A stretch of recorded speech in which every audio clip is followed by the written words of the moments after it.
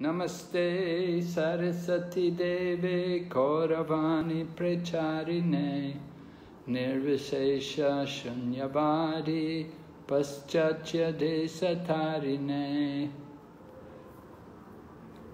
Vanchakaupatarubhyascha Kripa Sindhu Bhayevacha Patitanam Pavanebhyo Vaishnavibhyo Namo Namaha Jai Shri Krishna Chaitanya Prabhu Nityananda Shri Advaita Gadadha Shri Vasadi Gaur Bhaktavinda Hare Krishna Krishna Krishna Hare Hare Hare Rama Rama Rama Hare Hare. Alright, so we were still finishing the purport of mantra number 11, right? We're here studying the Isopanisad at the level of Bhakti Sastri, and in the last class we were looking at mantra number 11. We're nearly completed the purport, so we will just begin by reciting that mantra. Someone would like to chant for us? Someone would like to lead the chanting? Hare Krishna Maharaj. Yes, Hare Krishna. Namaste Maharaj. Hare Krishna.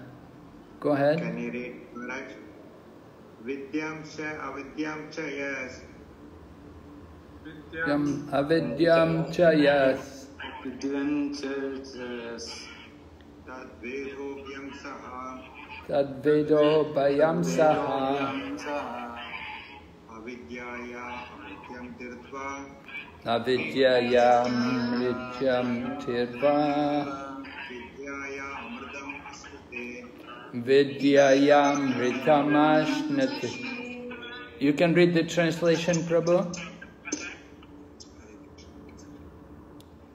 One who can learn the process of nescience and that of the transcendental knowledge side by side can transcend the influence of repeated birth and death and enjoy the full blessings of immortality. Okay, so we're going through the purport. We're discussing about the importance, the balance between the material and the spiritual. So this verse brings out that need for a balance, that we cannot neglect material knowledge. We have to also cultivate knowledge of the material world, proper knowledge, how to live in this world. At the same time, we shouldn't become too much affected by the material world. We shouldn't become too much absorbed in this material energy. But we do have to know something about the material world, the nature of the material body. We have to know how to be able to take care of it. All of this is important. So we have to culture both vidya and avidya. Sometimes people misunderstand and they think this means we should go out and enjoy the material world. Sometimes people even argue, they say that let me enjoy the material world first, then I'll become a devotee after I've enjoyed the material world. So when Prabhupada heard this, he said that would mean the pig will be the best devotee. Because the pigs are enjoying, they're having maximum sense gratification, filling their bellies and satisfying their genital. In this way, they're very happy. But of course, we don't see pigs becoming devotees. So foolish people argue like this. They have so many foolish arguments why they don't want to surrender to Krishna. And so this is the nature of the avidya potency that covers up their intelligence. They cannot understand the real goal of life. Alright, so Prabhupada was explaining to us in his purport how the aim of vidya, just wait, let me see here. The guaranteed path to the aim of Vidya is described by Rupa Goswami in Bhakti Rasamrita Sindhu, which we have presented as in English, Nectar of Devotion. The culture of Vidya is summarized in Srimad Bhagavatam in the following words.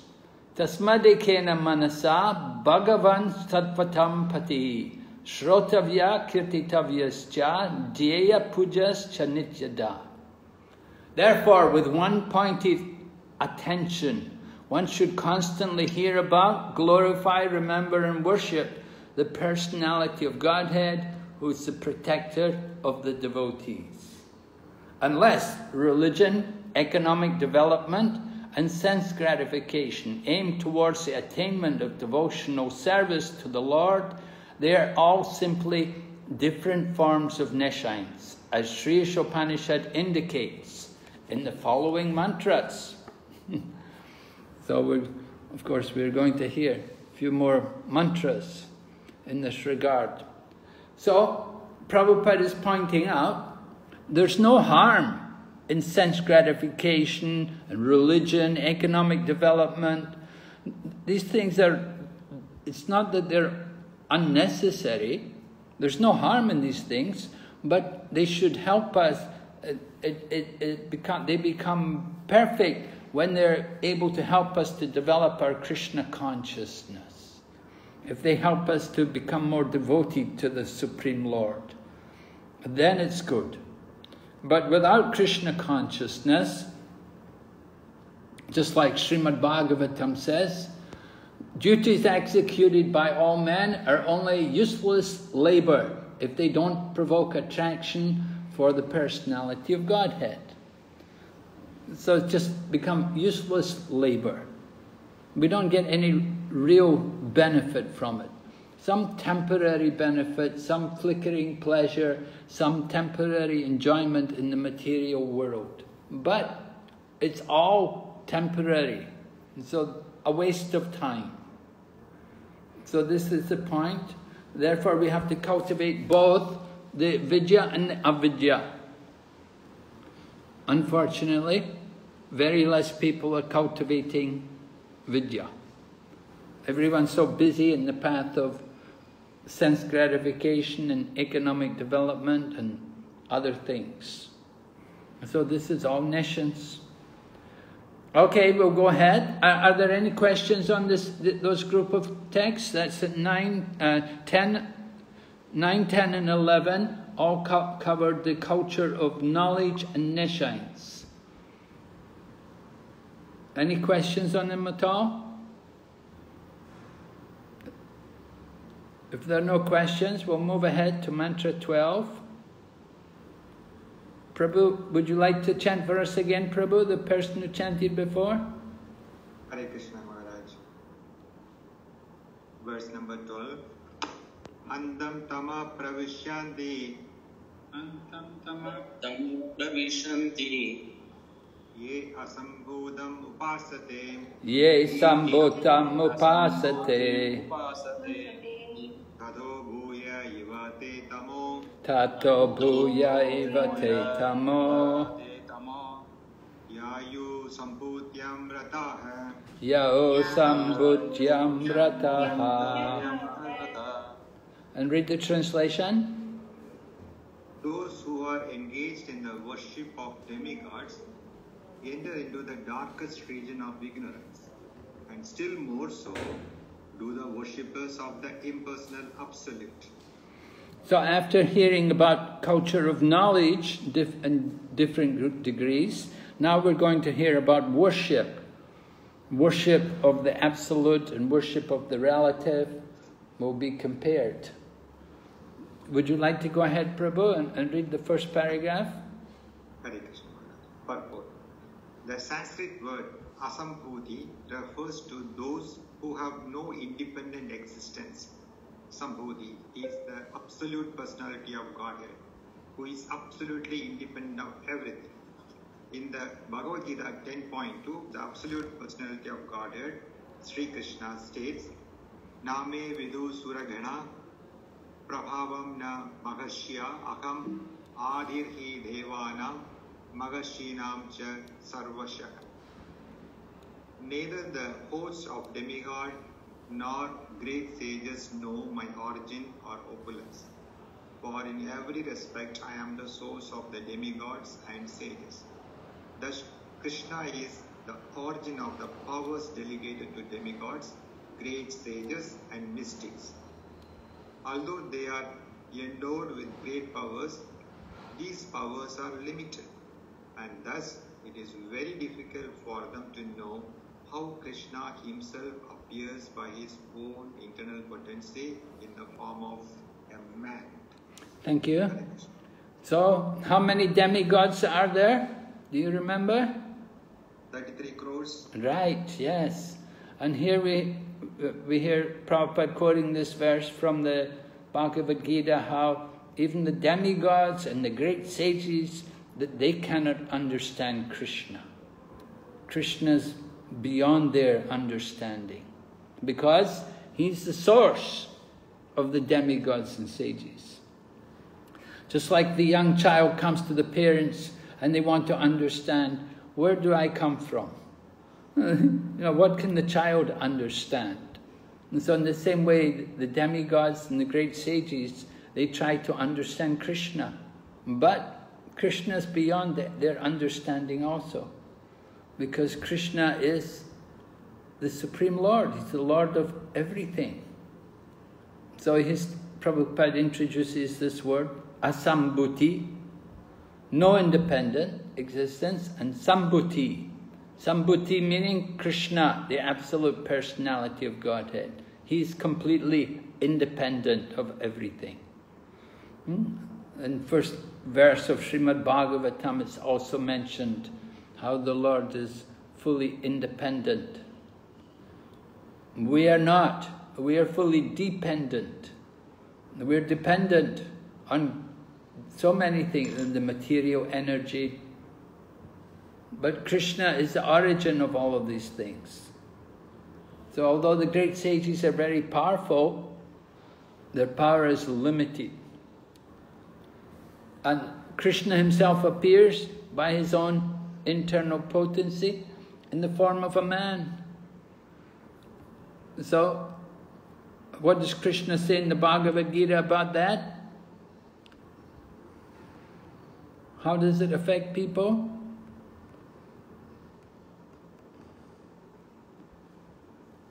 Because he's coming in the form of a man. Krishna says in Bhagavad Gita, Naham prakasha sarvasya yogamaya samara.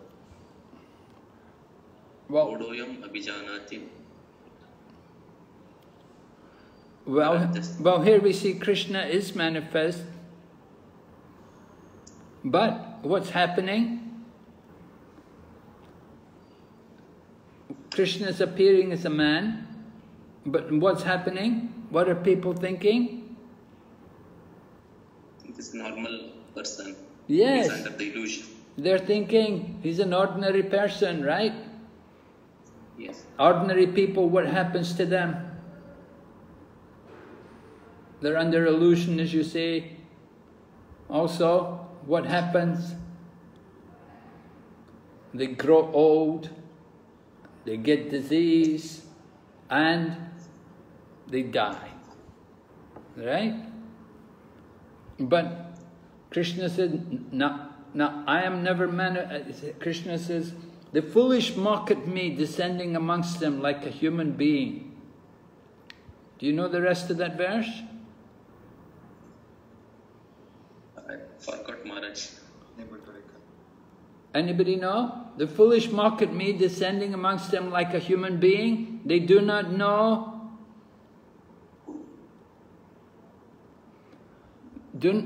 Anybody? They do not know my transcendental nature and my supreme dominion over all that be. Right?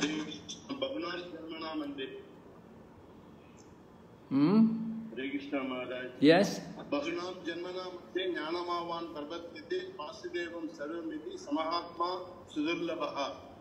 How are you using this verse? What is your point?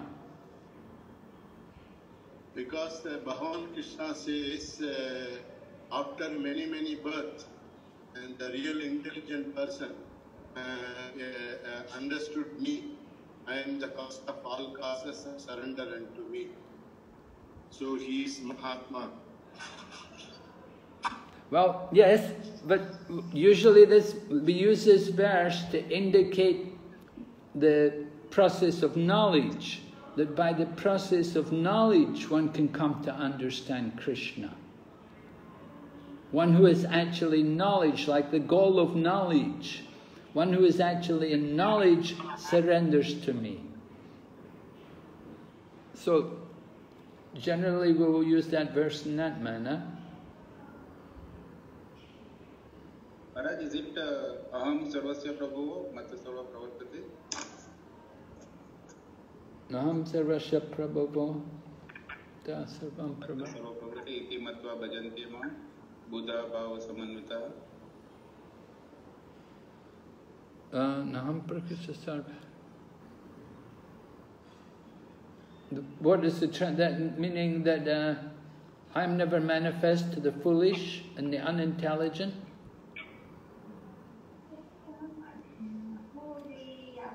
For them I am covered by my Yogamaya, right? Yes. Okay, so that verse is describing Krishna doesn't reveal himself to, he only reveals himself to devotees.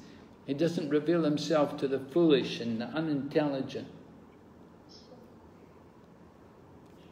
So, yeah, in some ways it's all right.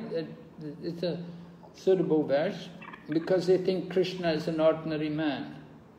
But Hare Krishna Maharaj. Yes? Avajananti mamudha manudamajri param bhavam ajananto mama buddha maheshwaram.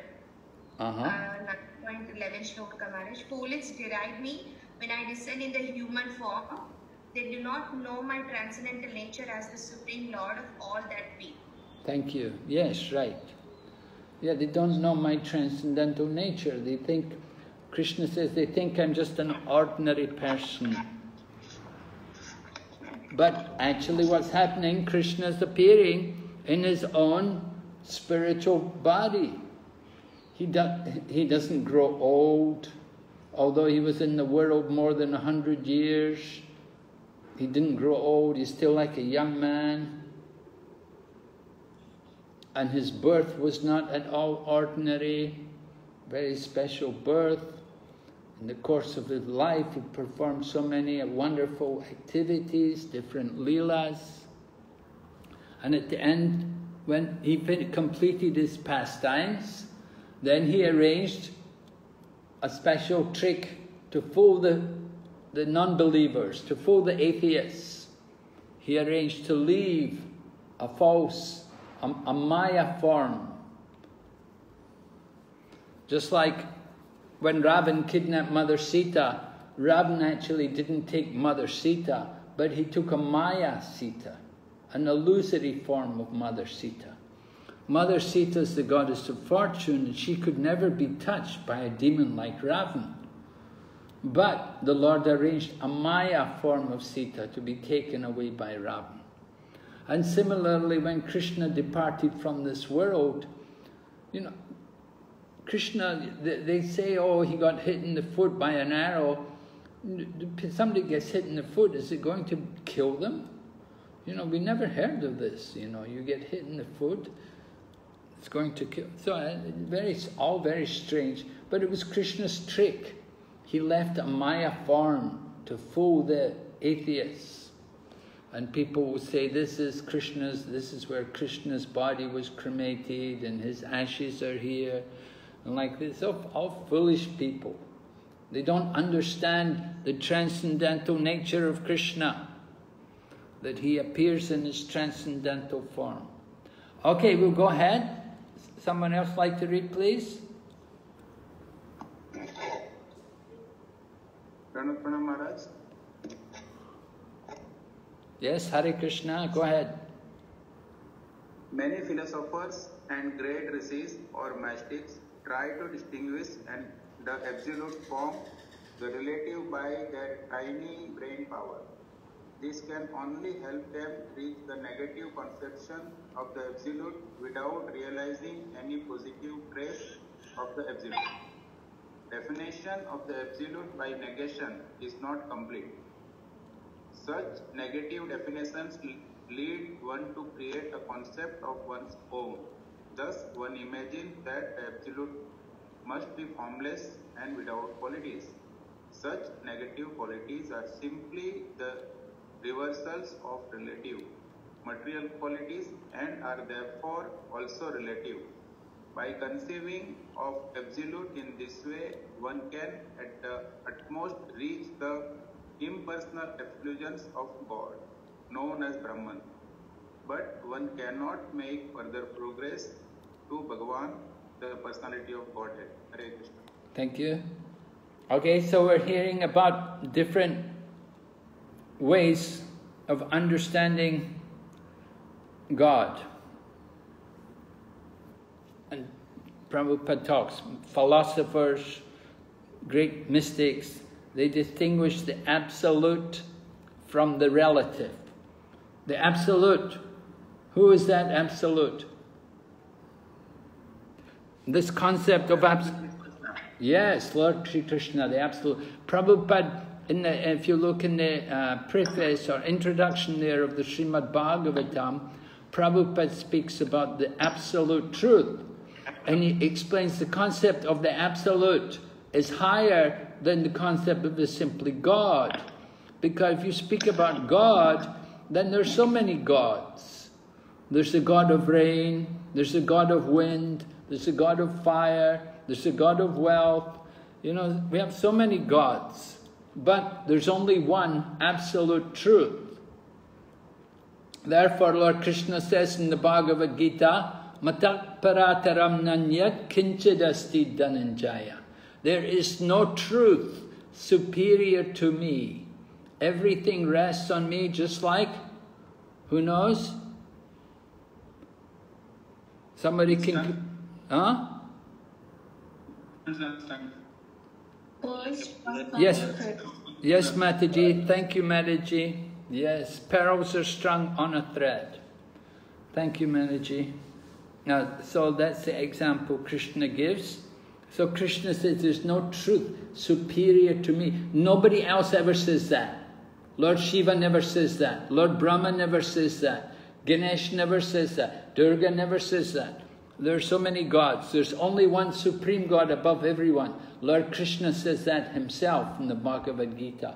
A very powerful statement there. So Krishna is the absolute truth. But people try to understand the absolute. How do they try to understand? Without realizing any trace of the absolute. What do?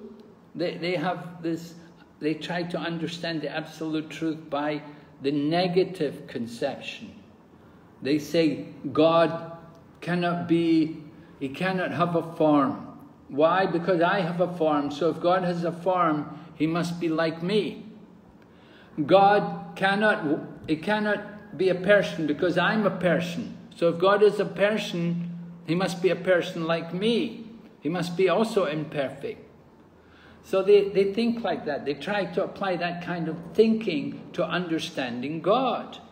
So you can never understand God in that way. This is called the process of negation. And that is why you hear so many of these statements, you know, that God has no form, He has no arms, He has no legs, He cannot see, He cannot hear. Oh, so they think God is deaf, God is dumb, God is blind, God is lame. They're thinking like this. This is their offense. You see, when you try to understand God with our limited thinking, then we'll never be successful. So the definition of the absolute by negation will never be successful. Yes, God is not a person like us, but He is a person. But not like we are a person. He's not a limited person. He's a perfect person. We are imperfect. So negative definitions lead one to create a concept of our own. People imagine God. They have their own ideas about God. Oh, God is light. God is energy. This is how they understand God. And they think, oh, he cannot have qualities because if he has qualities, they must be imperfect. So all of these ways of thinking like this is all the negation which is done by Mayavadis. Trying to understand God in this way will always be a failure. And at the best, the very best result they can get is they could go to the impersonal Brahman, up to the Brahmajyoti. But they could never properly understand the real conception of God. It's beyond their brain. Okay, we'll go ahead. Another man can read, please. Hare Krishna Maharaj. Such mental speculators do not know that the absolute personality of Godhead is Krishna, that the impersonal Brahma is the glaring effulgence of his transcendental body, or that the Paramatma, the Super Soul, is his all-pervading plenary representation. Nor do they know that Krishna has his eternal form with his transcendental qualities of eternal bliss and knowledge.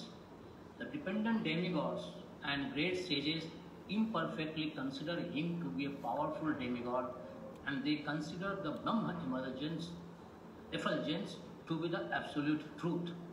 But the devotees of Krishna, by dint of their surrendering unto him and their unalloyed devotion, can know that he is the absolute person and that everything emanates from him. Such devotees continuously render loving service unto Krishna, the fountainhead of everything. Thank you. So Prabhu, you can tell me what are the different phases of different ways in which we can understand the absolute truth? What are the different realizations? Generally, there are 3 levels of realization. Do you know what they are? By self-realization, Maharaj. Sorry? By realizing self. Yes, we want you... No, okay. The Krishna is there in our heart. Yeah. So that is the first realization we should do. Well, we want to understand God. Yes, Maharaj. The absolute truth. 3 different levels of realization of God is the absolute truth. Hare Krishna Maharaj. Yes? Yeah, it is the Bhagavatam shloka which can define Vadanti tat tattva vidas tattvam ajnanamatvayan brahmeti paramatmeti bhagwaniti shabdyati. Yes. Thank you very much. Can you give the translation? Yeah, so the knowers of the truth hereby declare that the absolute truth can be realized in 3 stages. The first one is Brahman, which is the formless realization, which is the effulgence of the Lord himself.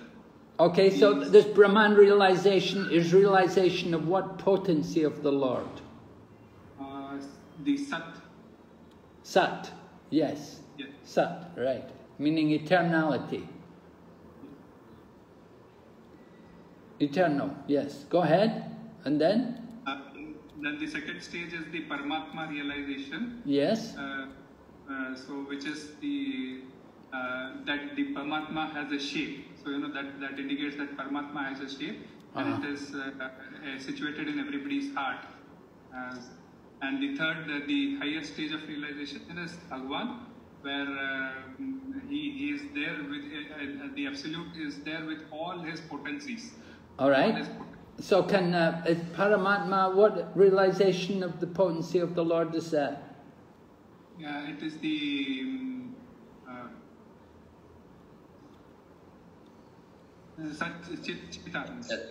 Chit, right. Knowledge potency, right. Yes. And then Bhagavan? Satchidananda. Okay.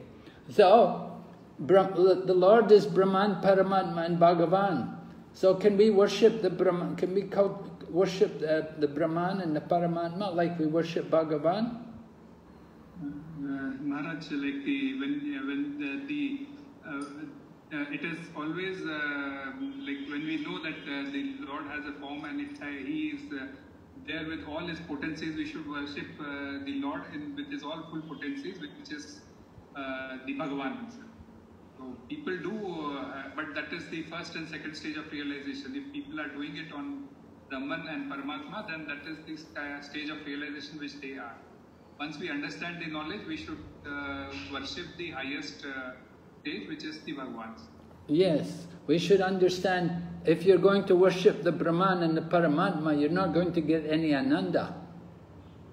The Ananda only comes in worship of the Bhagavan. There's no bliss in the Brahman or the Paramatma. The bliss is with Bhagavan. That's one point, right? Another point is the form of this Brahman feature of the Lord is impersonal. So how can we have any devotion for something which is without personality? You cannot. You cannot have any devotion for something which is without personality. So there's no question of worshipping Brahman. What about Paramatma? The problem with Paramatma is only here in the material world. Paramatma's function is here in the material world. There's no Paramatma in the spiritual world. When we go to the spiritual world, the Lord is there as Bhagavan. So Paramatma's relation, his function only relates to the material realm. So limited. So we want to cultivate devotion, as you said, should be for the Bhagavan feature, which is that will give us full bliss, and that is an eternal relationship, loving relationship. This is the meaning of real bhakti. Is it clear, everyone? Yes, Maharaj. Okay, we'll go ahead. Maharaji can read now.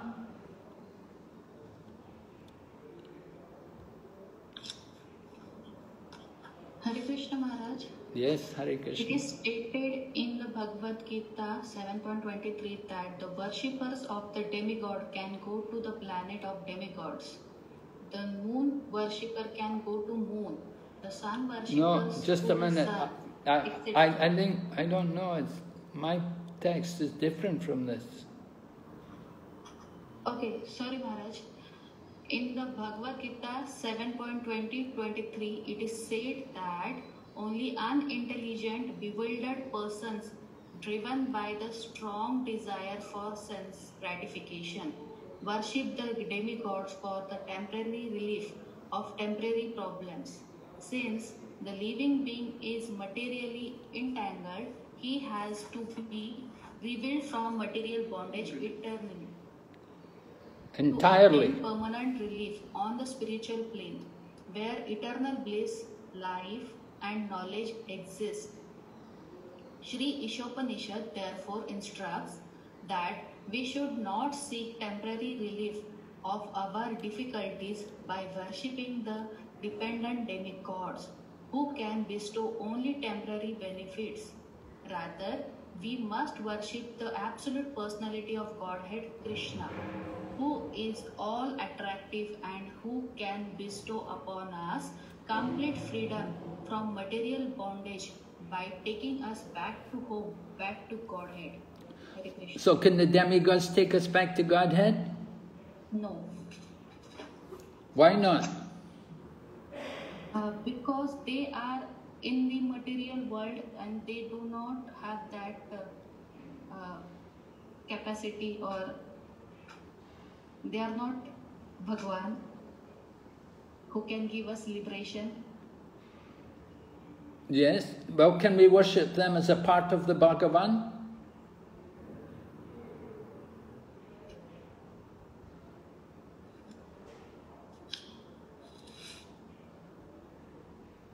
A tricky question, eh? We should worship demigod, but in relationship to the Lord Shri Krishna. Yes, right. We can worship demigods in relation to Lord Krishna. If we worship them, we have to understand how they are tiny part of Lord Krishna.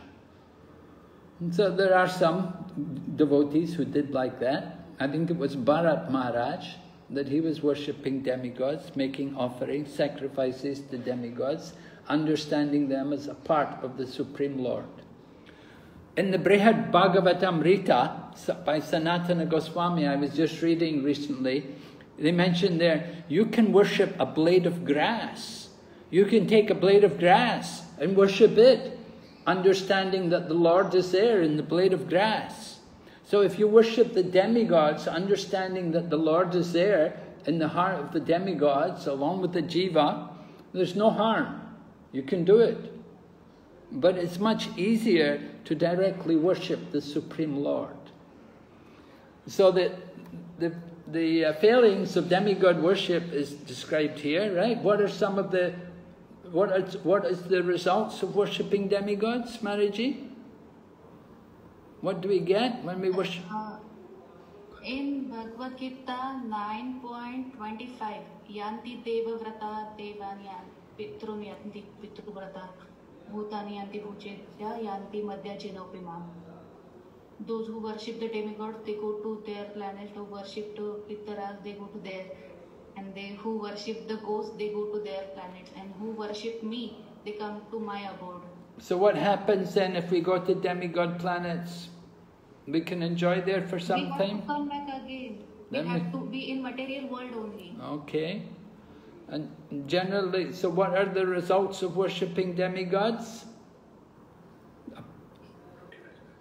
Only fruitive activity, material, temporary desires may be fulfilled. Right. So what kind of people worship the demigods? Artharthi. Yeah, people who have material desires, right? People with material desires, they worship the demigod. Foolish, less intelligent people. Less intelligent, they're described as Alpa Medashaha. Small intelligence, small brain. Why? Because the results are limited and temporary. You're not going to get real benefit, no lasting benefit from worship of the demigods. But it's very easy to please the demigods. People may say, very easy to please the demigod, very difficult to please Krishna. Very quick I can get result from the demigods. So, what will you say? Because demigods are doing their jobs, duties. And maybe Lord Shri Krishna is like our mother who knows when and what my child will be needed. What is the best for my child? Yeah. Yes, we have to understand. You may be able to please the demigods very easily. You can anger them also very easily. Yes. You should be very careful. And demigods, they will give you blessings without thinking if it's actually good for you. But Lord Krishna, he will think very carefully. He won't give so quickly because he's thinking, is this really good for this person? Is this really going to help them? So, which is better? You approach someone who's more thoughtful, who's more caring, who really cares about it. Demigods, they'll just give the blessings. Oh, okay, he's worshipping me, very good. They're happy. Yes, so be very cautious when you worship the devas. Okay, we'll go ahead. Another Maharaji, please read.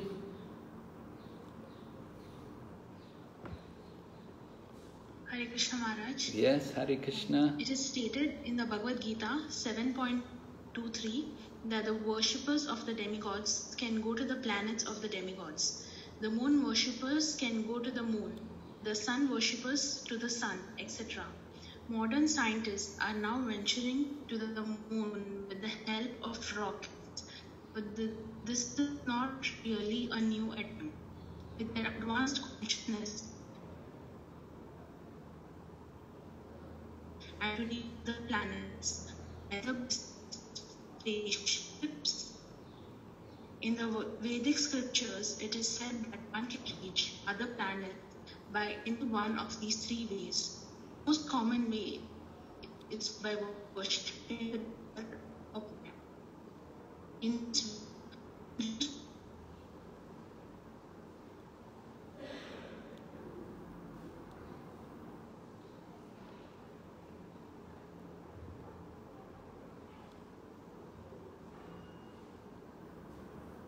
Something wrong there? Hare Krishna? What happened? Line connection problem, Maharaj. Okay. So someone else please continue reading. Hare Krishna Maharaj. Yes, Hare. With their advanced consciousness, human beings are naturally inclined to travel in outer space and to reach other planets either by spaceships, mystic powers, or demigod worship. In the Vedic scriptures, it is said that one can reach other planets by any one of these three ways. But the most common way is by worshipping the demigod residing over a particular planet. In this way, one can reach the moon planet, the sun planet, and even Brahmaloka, the topmost planet in this universe. However, all planets in the material universe are temporary residences. The only permanent planets are the Vaikuntha Lokas. These are found in the spiritual sky, where the personality of God himself predominates. As Lord Sri Krishna states in the Bhagavad Gita 8.16, Abrahma Bhuvanan Loka Punaravartino Archana Mam Upetitu Kaunteya Punarjanmana Vidyate. Read the translation. From the highest planet in the material world down to the lowest, all are places of misery wherein repeated birth and death take place. But one who attains my abode, O son of Kunti, never takes birth again. So is Vaikuntha the abode of the Lord? Yes, Maharaj. They come under the spiritual world, the permanent. Above the Vaikuntha planets, there is a Goloka, the Krishna planet. Okay, yeah, good. Yeah. And what about Brahmaloka? Where's that? Brahmaloka is the highest planet of these 14 material worlds, the topmost one. That also temporary comes under material world. So Brahma also has a material body, is it? He also dies. Yes, yes Maharaj. He lives only 100 years. Okay. All right. Very good. We'll go ahead. Yes? Someone else can read, please? Sri Isopanisad. Hare Krishna Maharaj. Yes, Hare Krishna. Nation points out that one who worships the demigods and attains to the material planets still remains in the darkest region of the universe. The whole universe is covered by the gigantic material elements. It is just like a coconut covered by a shell and half filled with water. Since its covering is airtight, the darkness within is dense and therefore the sun and the moon are required for illumination. Outside the universe is the vast and unlimited Brahma Jyotir expansion, which is filled with Vaikuntha Lokas. The biggest and highest planet in the Brahma Jyotir is Krishna Loka or Goloka Vrindavana, where the Supreme Personality of Godhead, Sri Krishna himself, resides. Lord Sri Krishna never leaves Krishna Loka. Although he dwells there with his eternal associates, he is omnipresent throughout the complete material and spiritual cosmic manifestations. This fact has already been explained in Mantra 4. The Lord is present everywhere just like the sun, yet he is situated in one place just as the sun is situated in its own undeviating orbit. Hare Krishna. So can you tell us, how is it the Lord is everywhere? How is it He's present everywhere? As Paramatma, Maharaj. Okay, He's Paramatma. And any other? He never leaves Krishna Loka. But we heard that He comes in this world. He comes, you know, we hear yada yada hi dharmasya, right? So is that not Krishna who's coming? Yes, ma'am. Krishna only. In Virat room. But it says he doesn't leave Krishna Loka, so how can he come here? He can be the omnipotent. Huh? Is it Amaya Krishna who comes? Is it Amaya Krishna? Like I said, Ravan took Amaya Sita away. So maybe it's Amaya Krishna who comes here. No.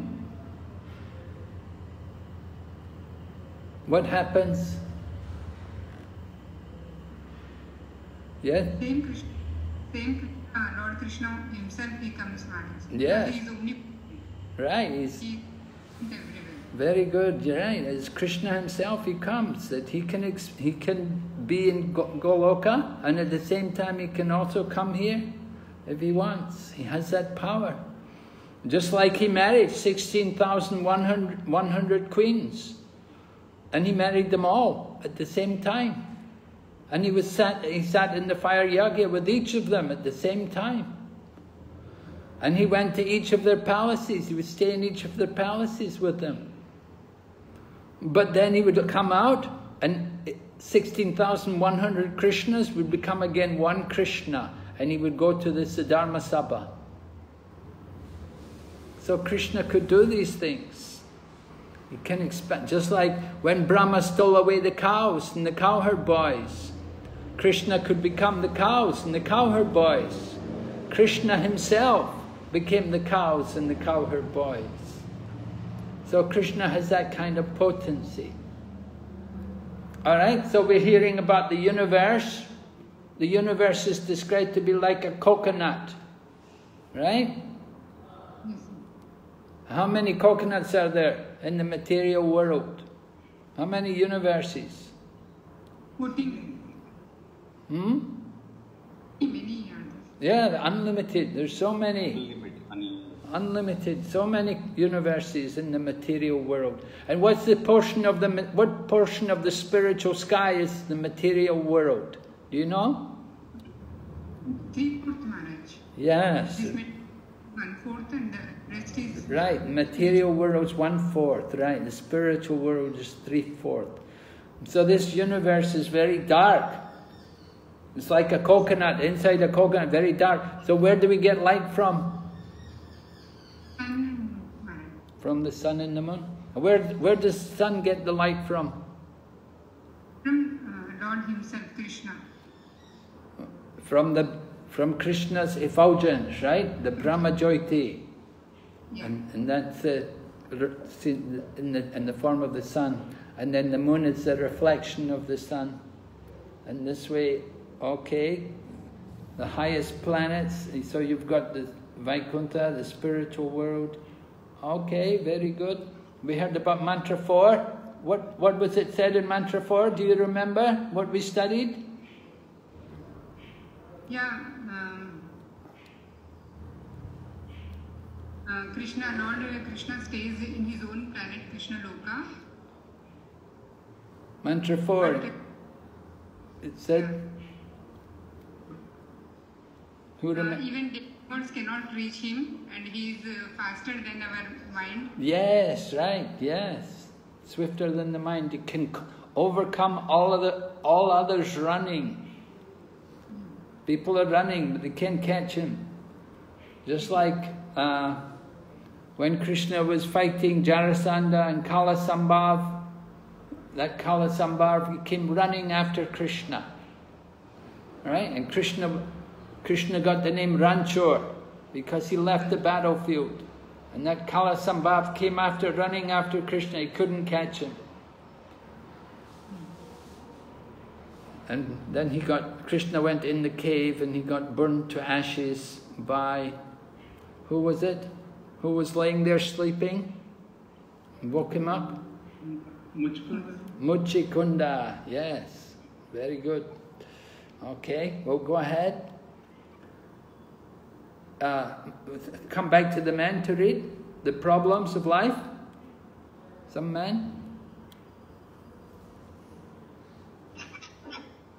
Yes, Prabhu? The problems of the life cannot be solved simply by going to the moon planet or some other planet above or below it. Therefore, Sri Isopanisad advises us not to bother with any destination within the dark material universe, but to try to get out of it and reach to the affluent kingdom of God. There are many pseudo worshippers who become religionists only for the sake of the name and fame. Such pseudo religionists do not wish to get out of the universe and reach the spiritual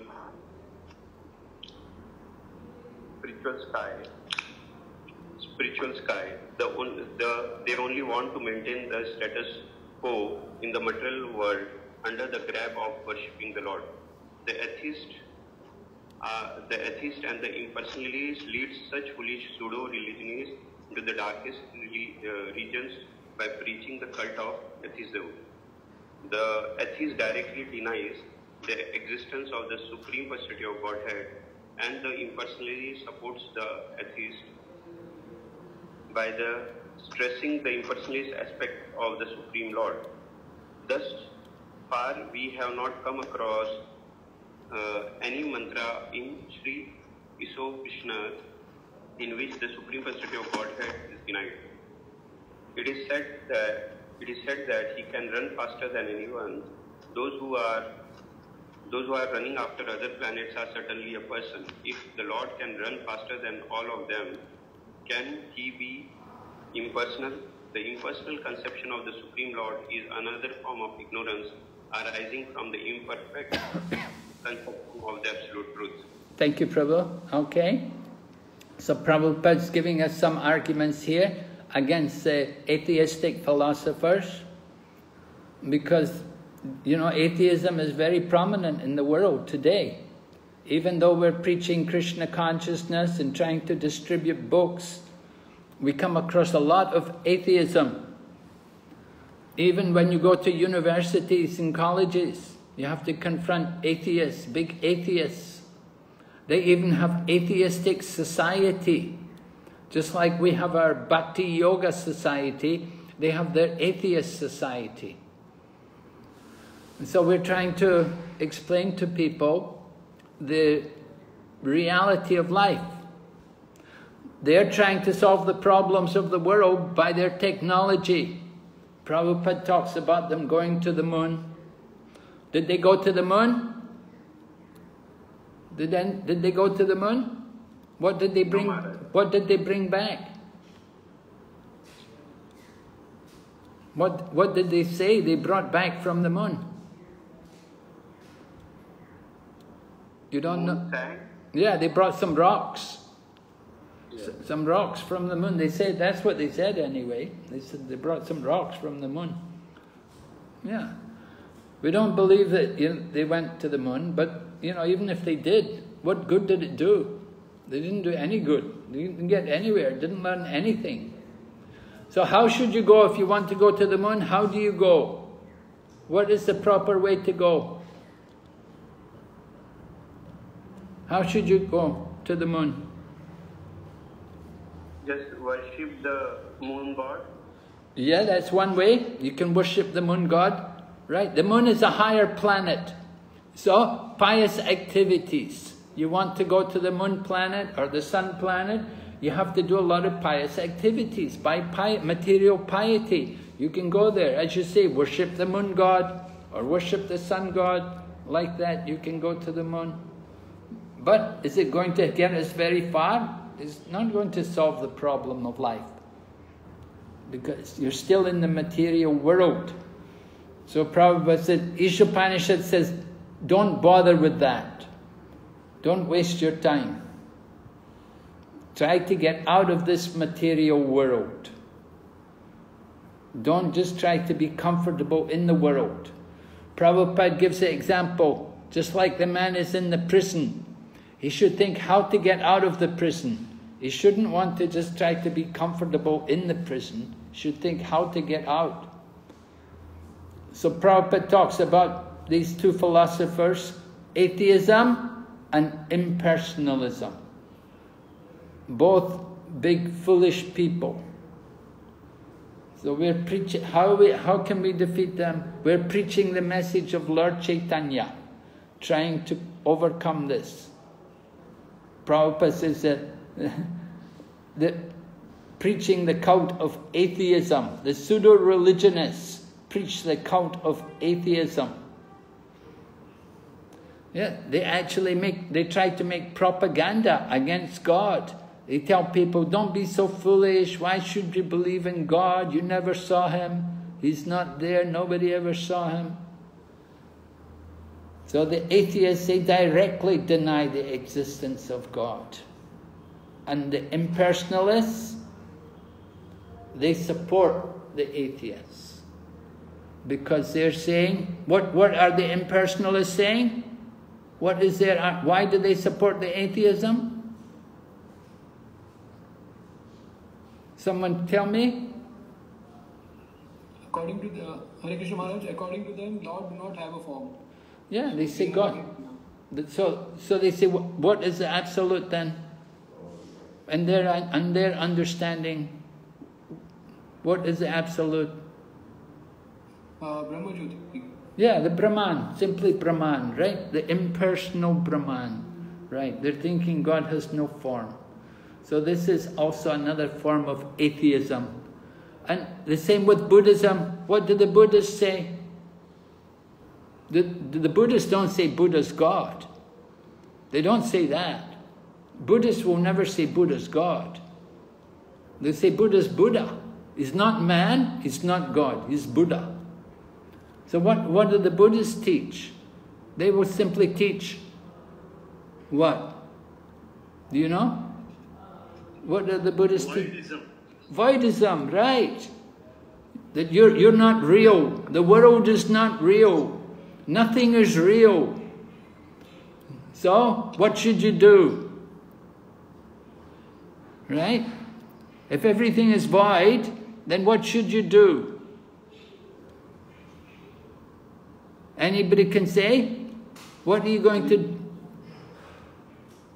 Everything is void, so what should you do? Hare Krishna Maharaj, I can just try, we can be in peace. Just be in peace. Yeah, you don't do anything, right? Sit, do nothing. Yeah, nothing. Because everything is not real. Nothing is real. You're not real. You don't exist. You go to a Buddhist temple, they have a dead body there. You sit and look at the dead body. They say, this is the end. This is reality. Just simply the dead body. Nothing is real.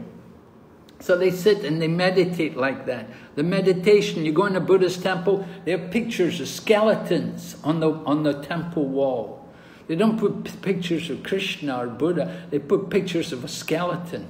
And meditate on, this is what we are. We're just simply these bones. We're like...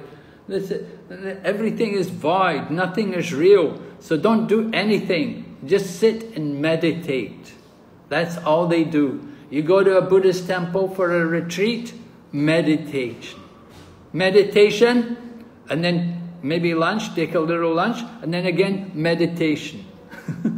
You know, this is their program. Nothing. Don't talk to anybody. Don't come here, don't talk to people. Just sit and be quiet. Prabhu said peace, right? Peace. They think that is peace. They do not know what is real peace. The mind is still there. The mind is still active. Where is the peace? We have our own formula for peace in Bhagavad Gita. That is there. But what they think, they trick themselves into thinking peace. Okay, so atheism, impersonalism, all of these things we're trying to preach against by preaching the message of Lord Chaitanya. So Prabhupada said this impersonalism, another ignorance.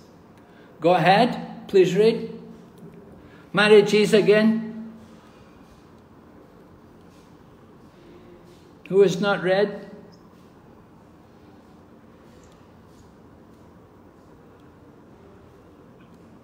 Hare Krishna. Hare Krishna. Yes, Hare Krishna. The ignorant pseudo-religionists and the manufacturers of so-called incarnations who directly violate the Vedic injunctions are liable to enter into the darkest region of the universe because they mislead those who follow them. These impersonalists generally pose themselves as incarnations of God to foolish persons who have no knowledge of Vedic wisdom. If such foolish men have any knowledge at all, it is more dangerous in their hands than ignorance itself. Such impersonalists do not even worship the demigods according to the scriptural recommendations. In the scriptures, there are recommendations for worshipping demigods under certain circumstances, but at the same time, these scriptures state that there is normally no need for this. In the Bhagavad Gita 7.23, it is clearly stated that the results derived from worshipping the demigods are not permanent.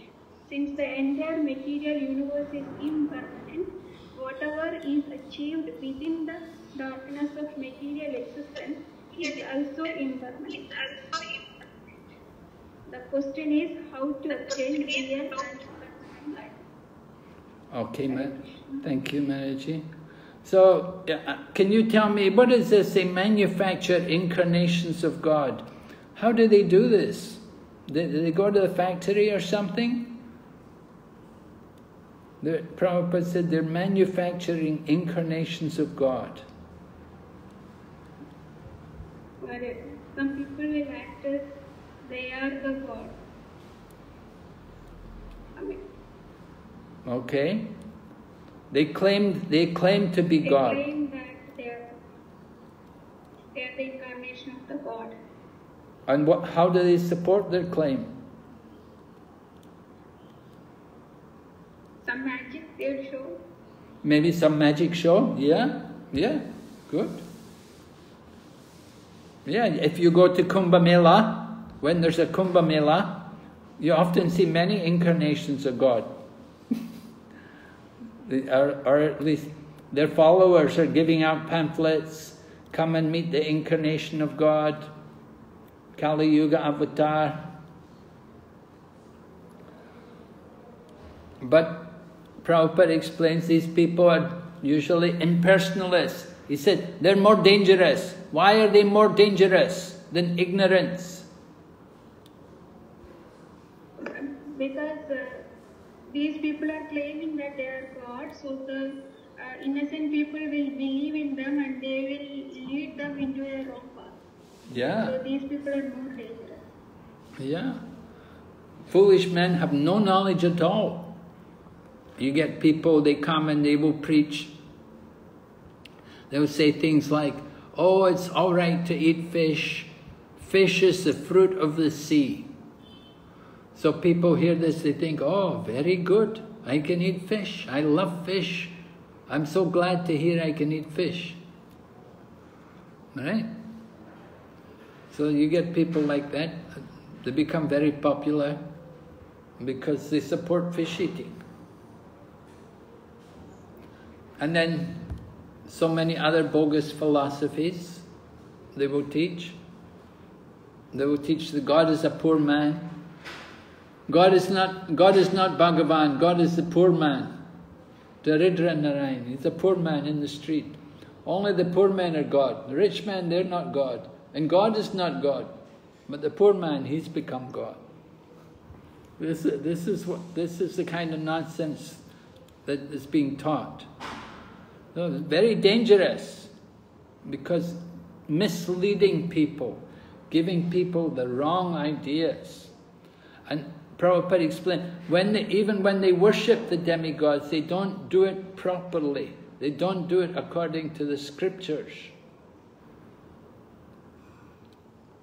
Just like in the scriptures it says, you want to eat meat, there's a process to do it.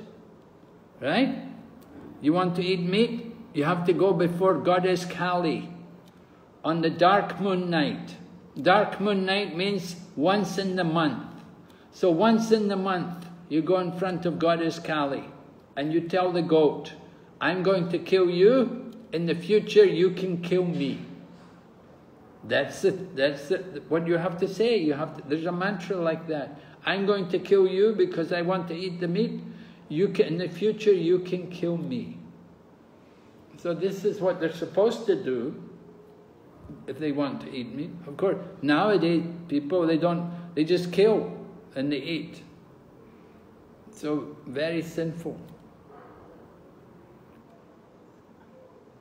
So material world is very temporary. Whatever is achieved is also temporary. So how to get real life, we're going to hear now. Yes? Let's have another man read.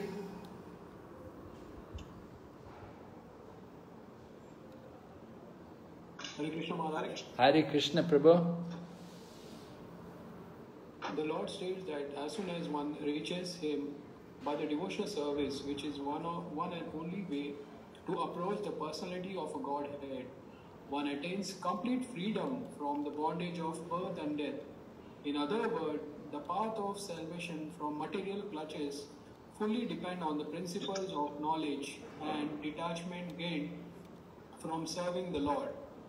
The pseudo-religionists have neither knowledge nor detachment from material affairs, for most of them want to live in the golden shackles of material bondage under the shadow of philanthropic activities disguised as religious principles. By a false display of religious sentiments, they present a show of devotional service while indulging in all sort of immoral activities. In this way, they pass as spiritual masters and devotees of God.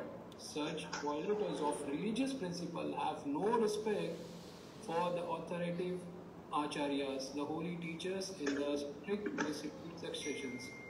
They ignore the Vedic injunctions, Acharyo Pasana, one must worship the Acharya, and Krishna's statement in Bhagavad Gita 4.2, Imam Parampara Praptam. This supreme science of God is received through the disciplic succession. Instead, to mislead the people in general, they themselves become so-called acharyas, but they do not even follow the principles of the acharyas.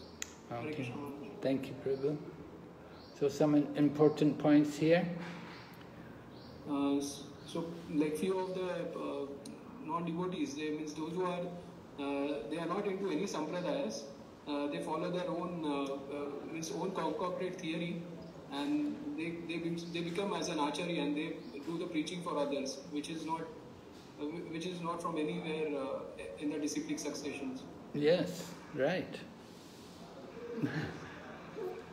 They don't care for the disciplic succession. Okay, so as soon as one reaches Him by devotional service, Prabhupada said it's the only way to approach God.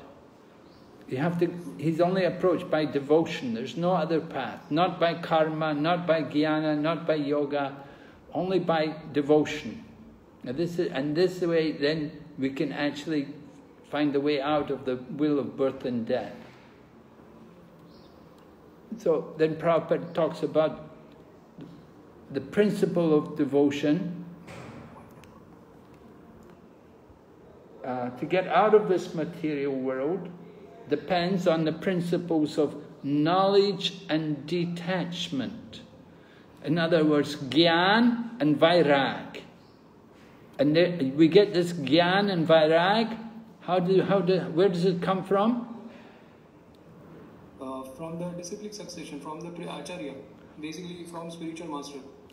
Well, we get it from serving, from doing service, by doing Bhakti yoga.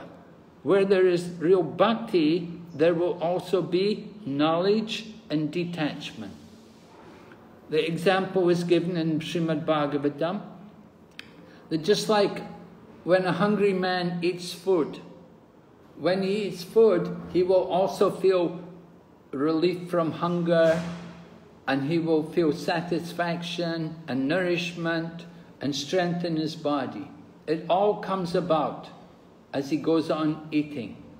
So in the same way, when one is actually doing devotional service, the results of devotional service should manifest, and they manifest there in the form of the awakening of transcendental knowledge and also detachment from the material existence. So these two things, Gyan and Vairag, are like the sons of devotion. They're like the two children of devotion. So we don't have to separately acquire these things. We just simply have to practice devotion. We do our devotional service. We hear and we chant and we offer worship, and just by doing these things we automatically develop, awaken transcendental knowledge about the Lord and about His existence and the nature of this world and the spiritual world. And we will also cultivate this detachment from whatever has no connection to Krishna. We'll lose our interest in the mundane. How much we're advancing in Krishna consciousness can be understood by how much we have lost our interest in the mundane things of life.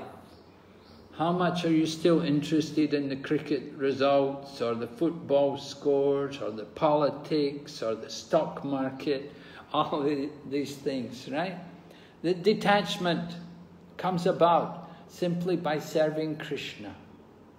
So the pseudo-religionists, Prabhupada talks, what do?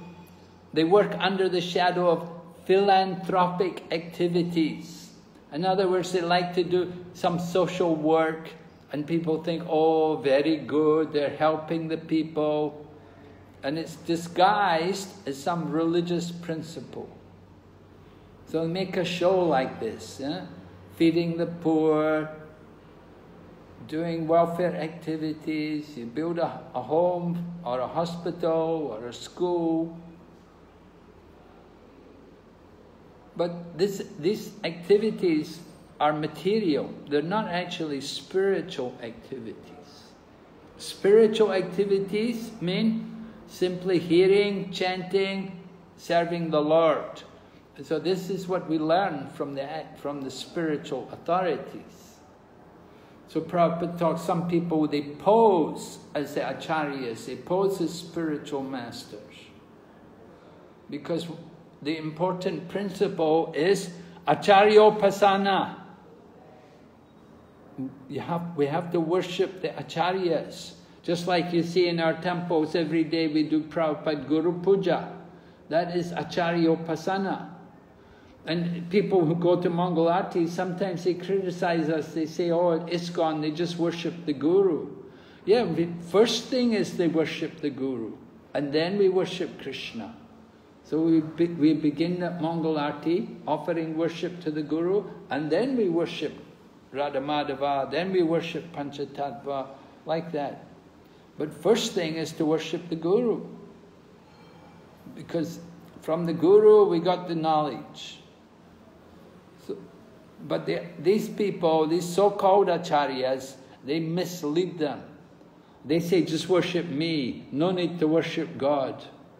No need to keep pictures of gods, you just keep my picture there. They will tell them like that. The position of their Guru. The Guru himself has become everything. No, it's not like that. And Guru himself is a humble servant, insignificant servant of the Lord. Okay, so where are we? Okay, these rogues. Yes? Hare Krishna Maharaj. Yes. These rogues are the most dangerous element in human society. Because there is no religious government, they escape punishment by the law of the state. They cannot, however, escape the law of the Supreme, who has clearly declared in Bhagavad Gita that envious demons in the grab of religious propagandists shall be thrown into the darkest region of hell. Bhagavad Gita 16:19-20. So the Isopanisad confirm that these pseudo-religionists are heading towards the most obnoxious place in the universe after the completion of their spiritual master business, which they conduct simply for sense gratification. Okay. So it's a very powerful statement here by Srila Prabhupada at the end of this mantra. So warning, the results of this, these kind of activities, these pseudo-religionists. In other words, they're not actual religionists, but pretending to be, the false religionists. And so they're thrown into the darkest region of hell. So very dangerous situation. So we have to be able to recognize these things. We have to see we have to know where is the genuine process and where is the false process. But ordinary people are not trained. They don't know. And they will simply judge who's got a lot of followers. Are they doing welfare work? Are they doing charity? They look like that. They look at material things. They don't hear how we should actually understand by hearing the message of the acharyas. That's important. All right? Any questions? Anybody? Otherwise we can go on because we're supposed to cover 2 mantras today. Hare Krishna Maharaj. Yes, Prabhu. Maharaj, we know that spiritual sky, there is a Goloka and other planetary systems, planets like Dwaraka and all, Vaikuntha. But here in the material world, the Garbhodakshai Vishnu is present. So how to understand this is also a spiritual world?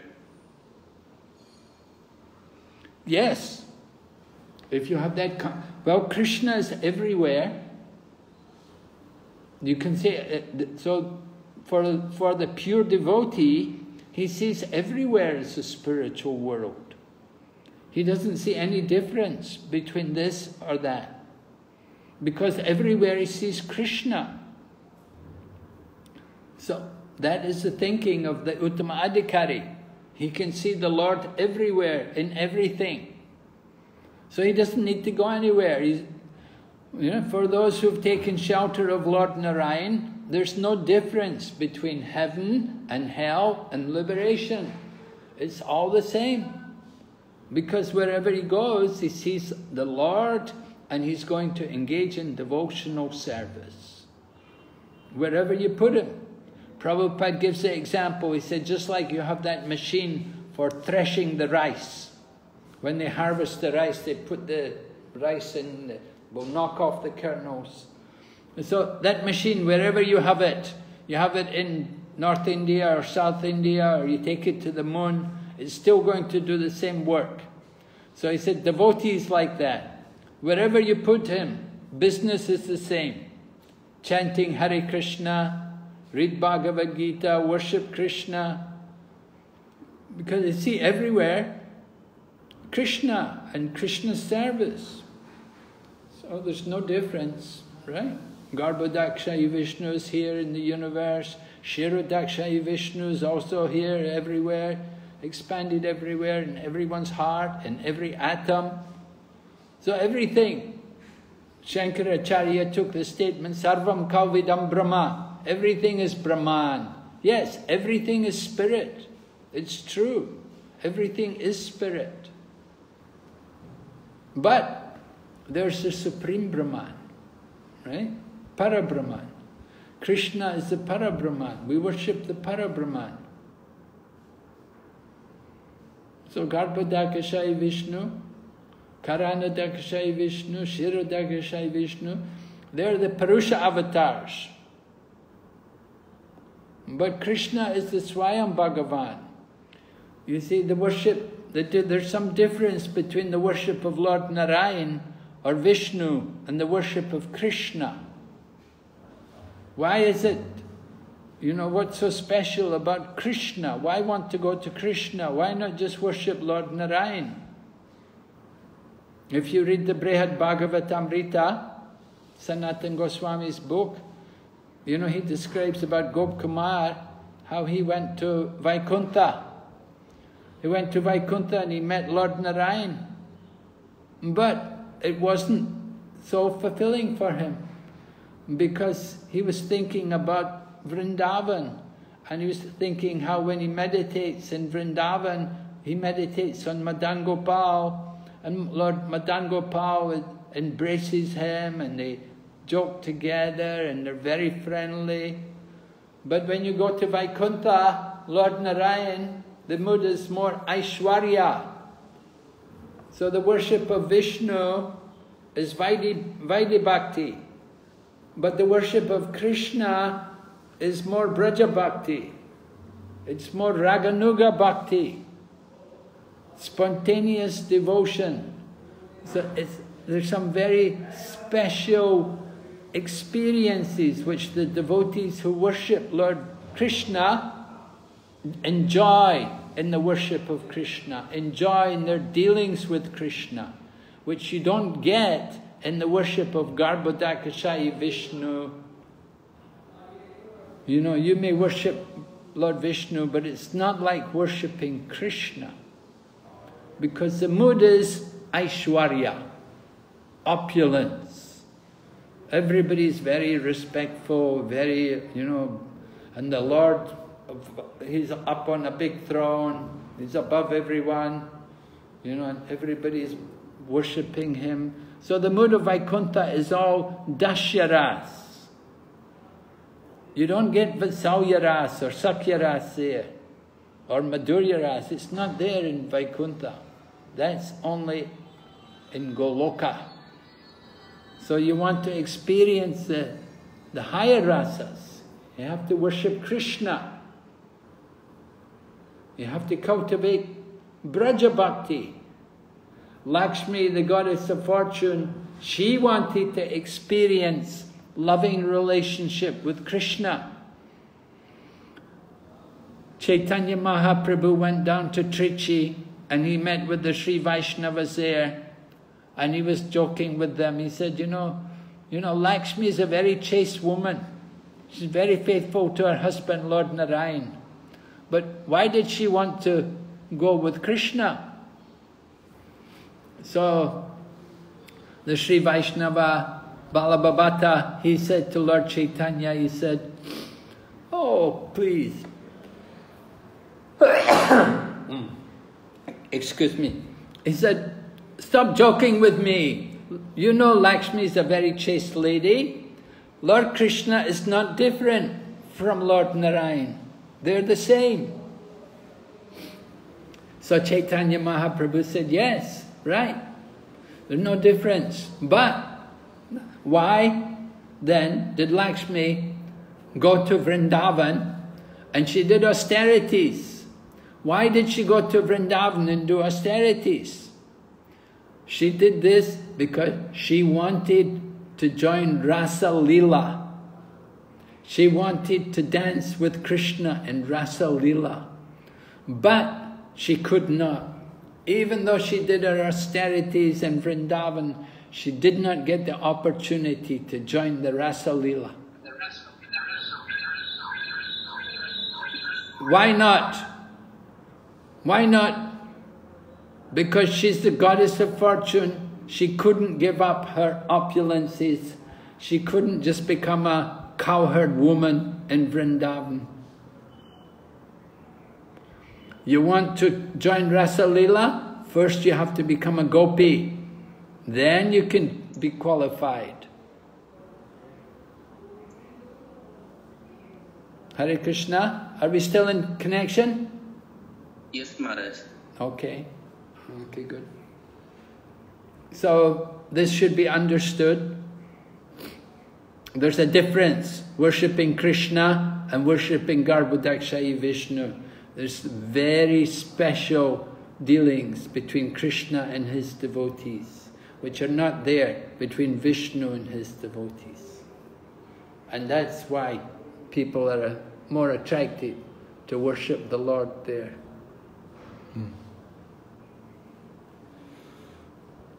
Okay. Thank you, Maharaj. Thank you, Maharaj. All right, so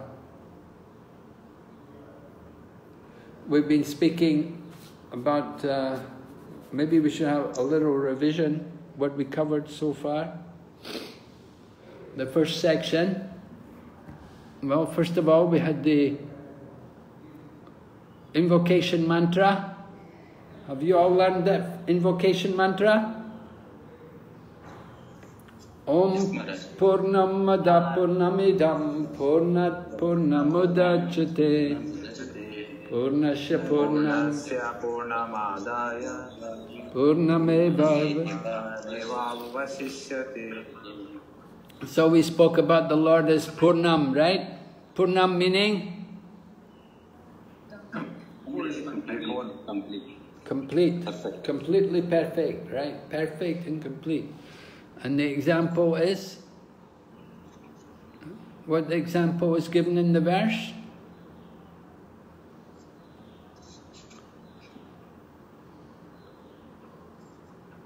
Even though so many complete units emanate from him, still he remains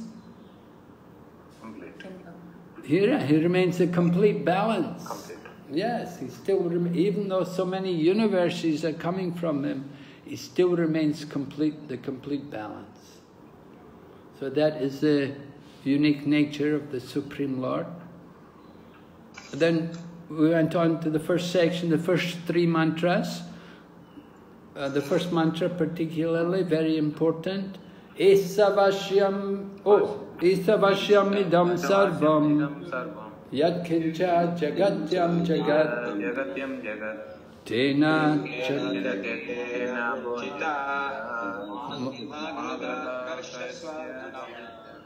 Yes, meaning. What is the summary of this understanding? Everything animates and inanimates that is within this universe is controlled and owned by the Lord. Therefore, then we should accept whatever the things necessary for ourselves, and we should not our quota. We should accept only our quota. Right. We should take our quota. Not take more than that. Why? Because it's not belongs to us actually, it right. belongs to the Supreme Lord. Right, because it doesn't belong to us, it's not ours, we've no right. Yeah, just take what we need, what is sufficient, that's given to us. That is the important point. Tena chaktena bunjita magraha. And if we work in that way, then what will happen? If we do like that, what is the result? Akarma. It will become akarma. Yes, and you do akarma, then what will happen? 100 years you can live. Yeah, you live a long life. Yeah, live a long life. Very good, yes. So, what kind of society is that? Where people recognize God as the proprietor? What is the term? Isavasya society, right. God-centered. Isavasya meaning God-centered, right. God-centered. Yes, good. Okay. So, and then we went on to hear what happens when people don't work like that?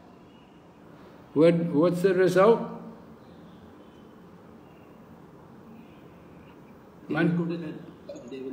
Yeah, right.